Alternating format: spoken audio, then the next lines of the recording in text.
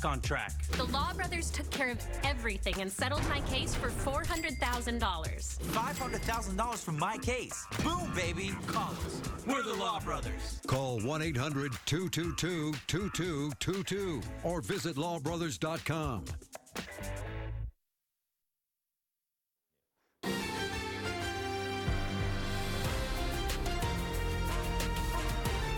This is Kcal News Mornings. It does not feel like a Tuesday. What does it feel like to you? It feels like a Thursday. Okay. We're having so much fun here. You've got those Friday vibes coming at the beginning of the week. I do, and I'm here all week. Good morning. Today is Tuesday, May 7th. Welcome to Kcal News at 5 o'clock. I'm Kcal Dt. Yeah, good morning, everyone. I'm Chris Holmstrom. And here are some of the major headlines we're following for you this morning. We're not going to, de-escalate until we win divestment. Protesters at Pomona College have set up tents and sleeping bags where graduation ceremonies are supposed to take place. So what is next in the latest encampment disruption? Reaching an agreement is the absolute best outcome. Israel and Hamas continue to go back and forth on a ceasefire as Israeli troops move in on Rafah. Excited, and I'm just ready for the next chapter in life. A South LA charter success is a true success story. How the underserved community campus is preparing students for their next step. You have to wait for that story. It is so, so good. It's a great one. Uplifting. Yeah, Aww. but does it feel like end of week vibes for you? No. Yeah, I don't know what she's talking about. I know. You know what? That's good. I mean, she's in a really good. I am. I'm in a good. I think I got some sleep. Maybe like an extra 20 minutes. I got some good sleep too. Yeah. Yeah. I did not. So, hey. Let's talk tomorrow. Just kidding.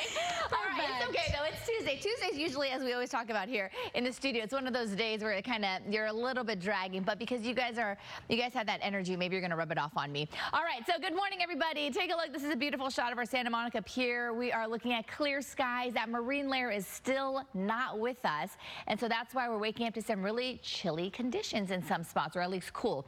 So here's a quick look at Santa Monica. We're waking up to temperatures in the mid-50s. We do have some light north winds starting to push in, and then you can see that the wind speeds everywhere else. We're looking at some slightly offshore conditions coming in from our inland communities headed toward the ocean, and then we do have some lighter winds through Camarillo. We do have wind advisories to talk about, so I'll get to that in just a moment, but here's a look at our highs today. Very similar to yesterday. We're talking 60s and 70s.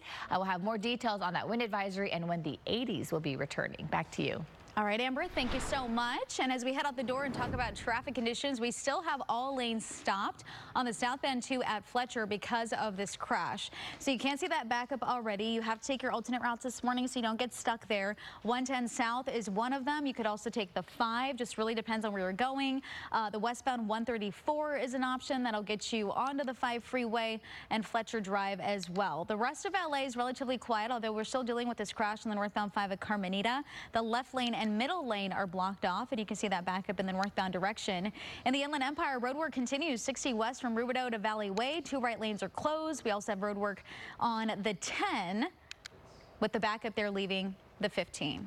All right, with just a few days until Pomona College's graduation ceremony, protesters have taken over the space meant to be used for it. Kcal News reporter Tina Patel is live at Pomona College now with the school's response. Tina?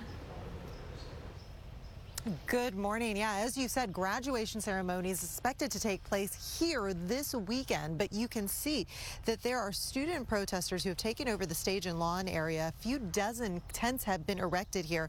One of the protesters spoke to our Jeff Nguyen last night. Students, faculty, and staff all want divestment on Pomona campus, and so it's now the turn of Pomona College to really respond to that call. The students say they are planning to camp out here until their demands are met. They want the college to disclose any investments it has with companies that have ties to Israel. They are also calling for a ceasefire to the war in Gaza. Now, this is the second time that students here have demonstrated. Last month, 20 people were arrested after they took over part of an administration building. Not everyone on campus agrees with the actions of the protesters. A lot of Jewish students who definitely aren't as vocal about the release. I think they feel a lot more sheltered because they don't want to be attacked. And Pomona College sent out a statement saying throughout the year, college leaders have offered to meet with student protesters and will continue to do so. We will promote safety for all our members of our community and pursue our educational mission, considering